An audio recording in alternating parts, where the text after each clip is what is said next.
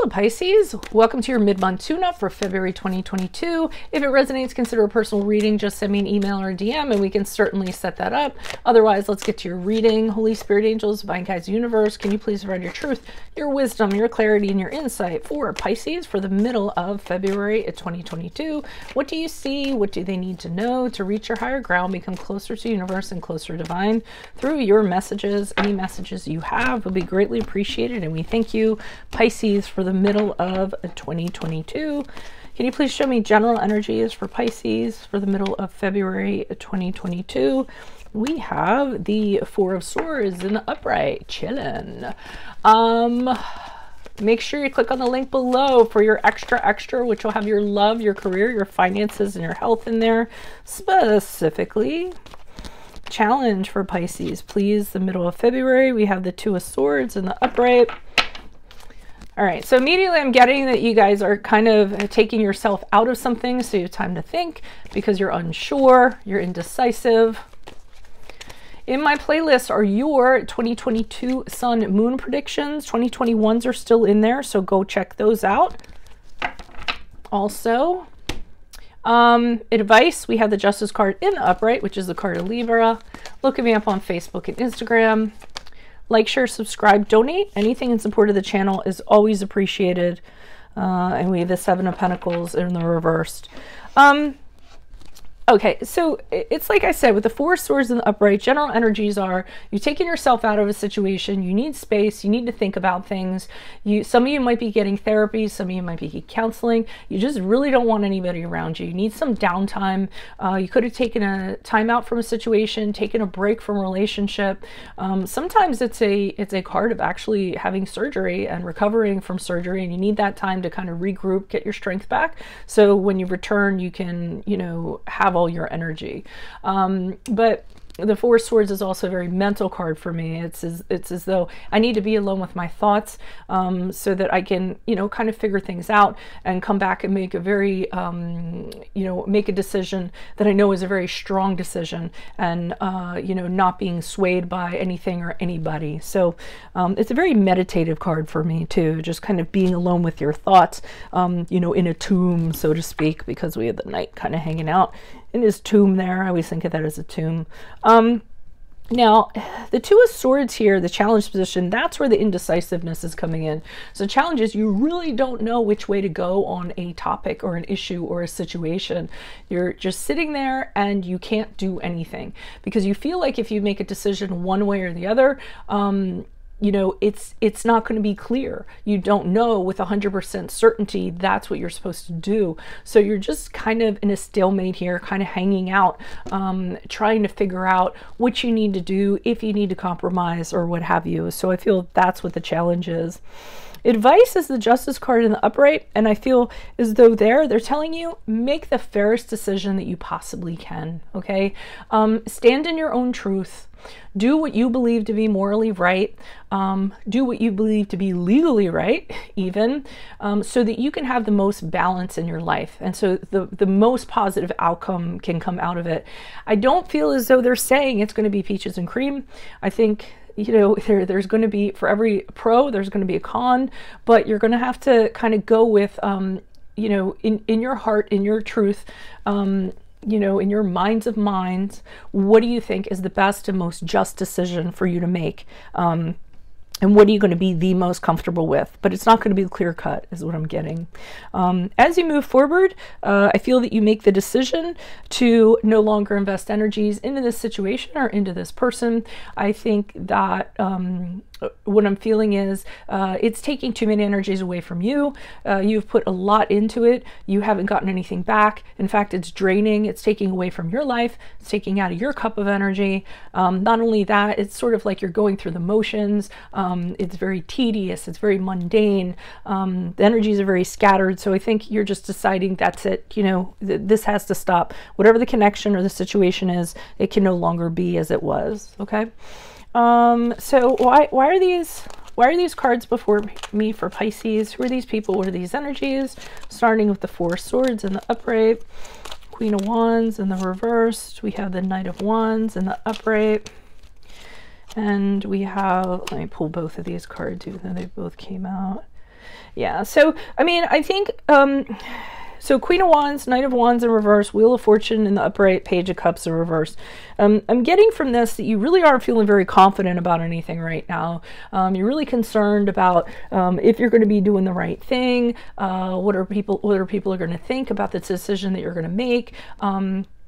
You know, there's a lot of outside influences you're kind of thinking of in regards to this. Whatever the situation is, there is a part of you that you like it, okay? So if this is a person, it's somebody who's very passionate, very flirty, very fun. You know, there's that aspect where you really do like to be around them. They're fearless, you know, they're really enthusiastic, or it could just be a situation that gets you very excited and, you know, you like to be in it and what have you, but it has downsides to it. And I see with the Wheel of Fortune in the upright, you're thinking, or you're kind of hoping, maybe things will turn around. Maybe things, you know, maybe this is just a down cycle and the situation will improve. I feel like you're kind of waiting on that, seeing if things will actually improve, if there's going to be a turning point, and that's actually going to tip the scales. But with the Page of Cups in reverse, I don't see that happening. What I see is you, again, being emotionally drained. If it's from a person, it's somebody who's really mature, likes to play, likes to drink, likes their substances or what have you, really bratty kind of person, really chaotic. So I know you have all the hope it's going to turn around, but I'm not seeing that. But I do see there's an aspect to this that you do like. There's just another aspect to it that you feel like you can't kind of put up with anymore, whether it's a situation or a person. Why is the Two of Swords here in the upright? Who's this person? What's his energy? Okay, Five of Swords. Five of Swords in reverse, Two of Wands in the upright, the Page of Swords in the reversed. Oh, a lot of stuff going on here. Two of Pentacles in the reverse. So I feel as though with the Five of Swords, again, the challenge is you really want to kind of put your swords down with this person. You want to figure something out so that they're open to doing things differently, or in this situation, people are open to doing things differently. And just kind of lay things to rest, okay? And move forward. But I don't think that that's, well, you really are making a decision here, because the Two of Wands in the upright is an indication of another decision you're making. Should you stay or should you go? Should you stay with something you're familiar with, or should you take a risk and see what else is out there for you? So again, kind of going back and forth.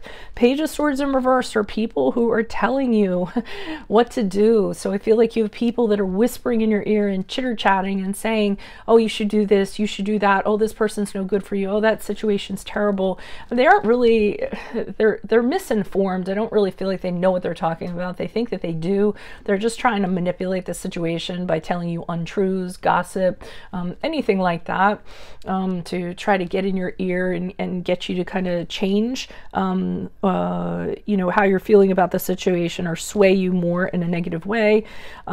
Two of Pentacles in the reverse, another card of decisions. You overly struggling, trying to figure out what you're going to do, having difficulty, not knowing what to do, thinking that you might have to take a gamble of sorts to, you know, just kind of throw the dice and see what's going to happen. So a lot of indecisiveness going on in the middle of February. Okay, here they're telling you right there with the Seven of Pentacles in reverse, which is here, they're saying, you know, maybe the fairest decision for you to make is to stop putting your energies into this. You've been putting it off long enough.